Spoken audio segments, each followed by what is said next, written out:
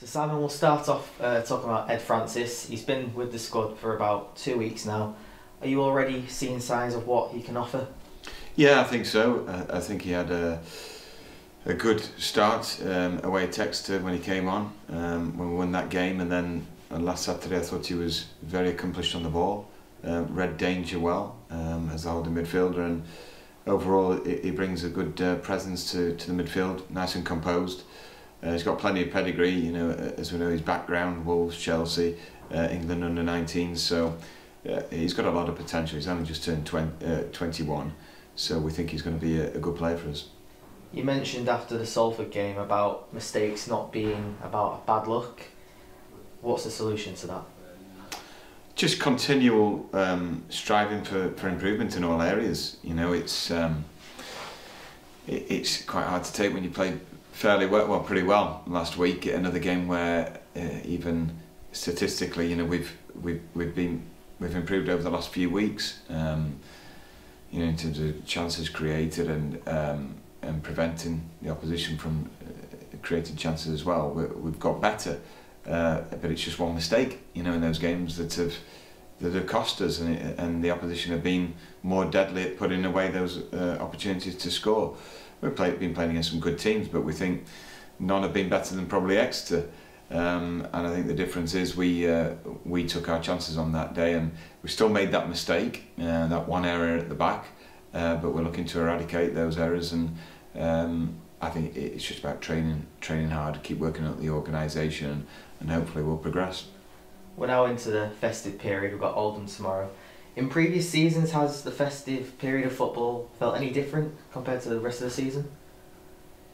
Not really. I've always loved football around Christmas, you know, but this season it's all been coming thick and fast, and that's usually the case at Christmas. So we should be acclimatised to that anyway, and you know we're looking forward to the challenges and good teams, well established and accomplished sides like Oldham and Carlisle. New experiences for us, new grounds again, and you know, big challenges. But you know, we've learnt from this side we're a resilient bunch, and we'll attack it full on. So Oldham, the second top scorers in the league, and their last 4 games have played against Tranmere, Barrow, Exeter and Scunthorpe. They've had the same outcomes in those games as what we did when we played those teams. Does that sort of suggest it could be a quite even contest tomorrow?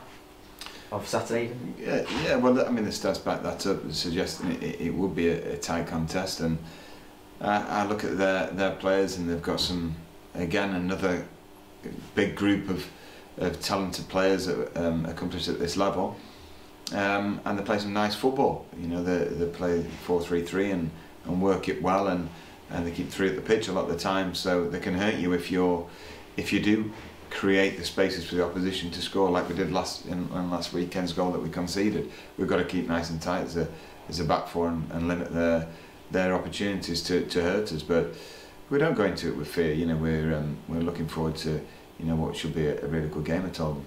A stat we've found that every time we scored first this season, we've gone on to win the game and do well. But when conceding first, we've taken just 2 points from our 11 matches. Can that be explained? Just going up a level. That I think we've proven in those cases when we do go a goal up that we can concentrate and we can defend well in numbers, and the recovery runs are good.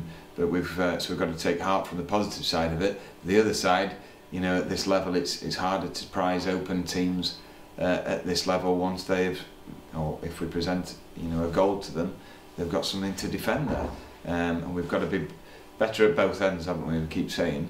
But not that you know, there's a massive difference, you know, in these lineups and ours, and we take out from recent performances, but we're certainly aiming to fight back in games. I think the fight's there for everyone to see.